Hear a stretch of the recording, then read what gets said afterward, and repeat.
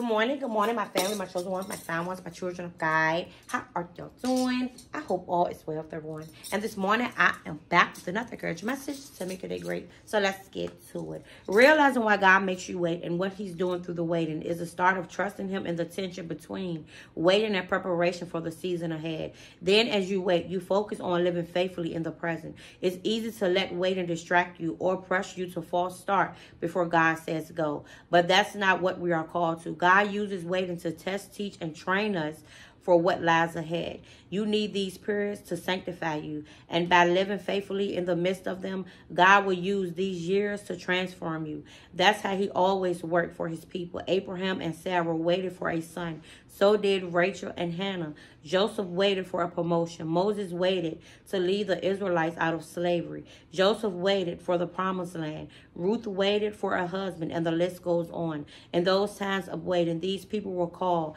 to serve their families and those around them. God knows what you need, and if he wants you to wait, it's always for your good.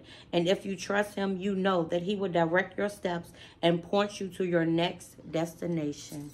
Amen, family. I hope y'all received this encouraging message. Make sure you like, comment, and subscribe to all of my videos. And just know God loves you, and so do I. God bless.